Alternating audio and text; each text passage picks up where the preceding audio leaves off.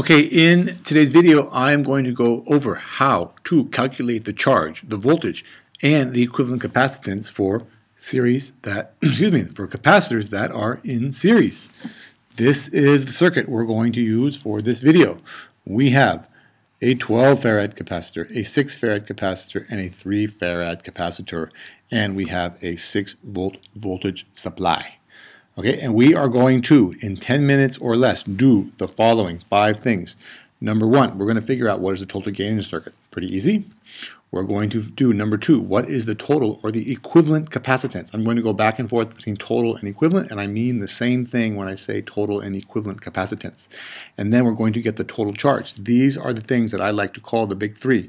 The total voltage, the total or equivalent capacitance, and the total charge. Then, after that, we can get the charge stored on each capacitor, and then we can get the voltage drop or the potential difference really across the plates of each capacitor, and we're going to do all 5 of those things, as I said, in 10 minutes or less. And the first thing we're going to do is figure out what is the total voltage. Now, this is very easy. We have one battery right here. It's 6 volts, so that means the total voltage in the circuit is 6 volts. Basically just saying we have a 6 volt battery. I want to make sure everybody knows that. The total capacitance. Now, we have capacitors in series. These are not capacitors in parallel. If these were capacitors in parallel, then we would simply add up 12, 6, and 5 and get 23. But we have capacitors in series, so we must use what I like to call the 1 over equation. The total, the equivalent capacitance, is equal to 1 over the equivalent capacitance is equal to 1 divided by the capacitance of capacitor number 1 plus 1 over the capacitance of capacitor number 2 plus 1 over the capacitance of capacitance number 3. Okay? You don't add them up. Sorry about that. That's parallel capacitors. Series capacitors, we use this nice equation, and we can just plug the numbers in. We get that 1 over the equivalent capacitance is 1 over 12 plus 1 over 6 plus 1 over 5 farads, and you can do that right on your calculator.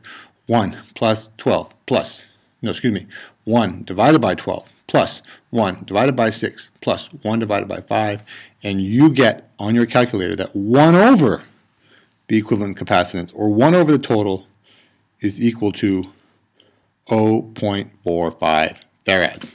That is not, I repeat, not the equivalent capacitance. That's 1 over.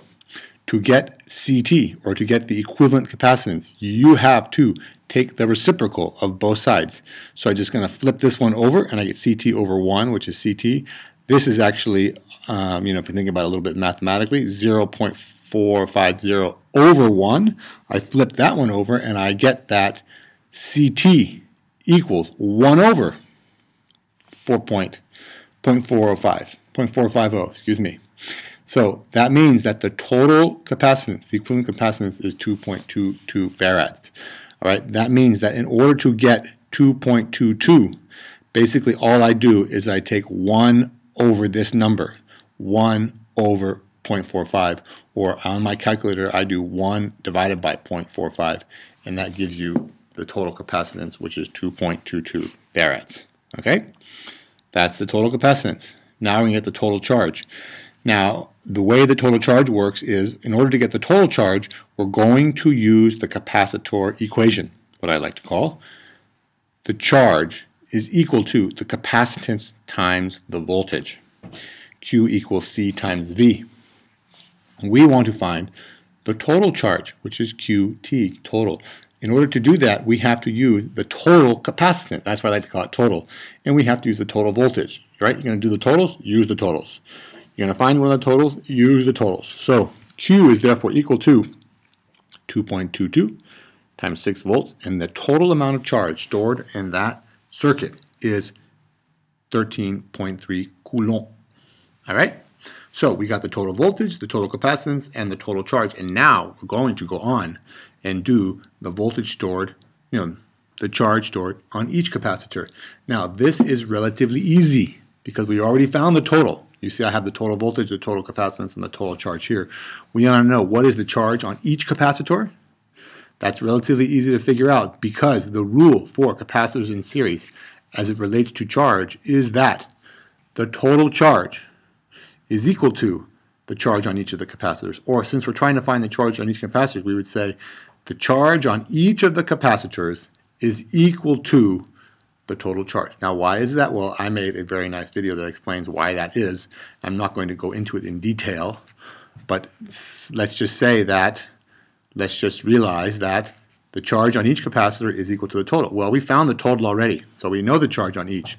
The charge on number 1 is equal to the total, and that's 13.3 coulomb, and so on and so forth. The charge on number 3 is also equal to the total, which happens to be 13.32 coulomb. All right? So we use this rule.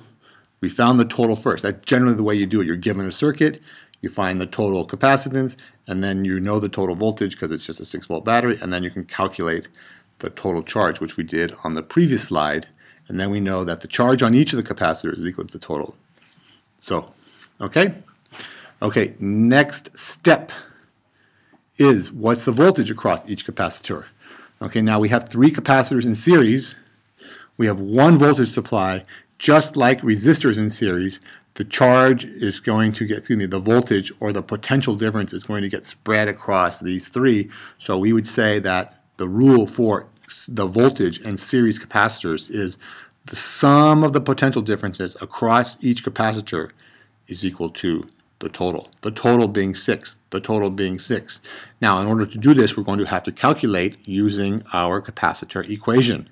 Q equals C times V. We want to solve for V. So that means, for example, for number 1, the potential difference across the plates of capacitor number 1 is Q1 divided by C1. If we're going to find number 1, we have to use Q1 and C1.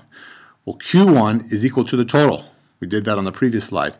C1 is the capacitance, so it would be 13.32 coulomb divided by the capacitance, which is 12 farads, and you get that the voltage is 1.11 volts. Number 2 is basically the same thing. The charge is the same. Remember, the charge on series capacitors is the same as the total. We calculate the total. Total 13.2 divided by the capacitance, number 2, 6. You get 2.22. The next one, the voltage on 3 is the charge on 3, which is 13.32, divided by the capacitance of 3, which is 5, and you get 2.66. Now remember, the rule here says that the sum of the voltage drops, the sum of the potential differences is equal to the total voltage. So that means 1.11, 2.22, and 2.66.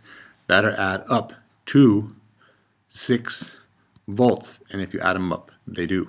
And if they do, that's good because they're supposed to. And that means you can feel good about what you did because you probably did it right. Okay, so that's all 5 things.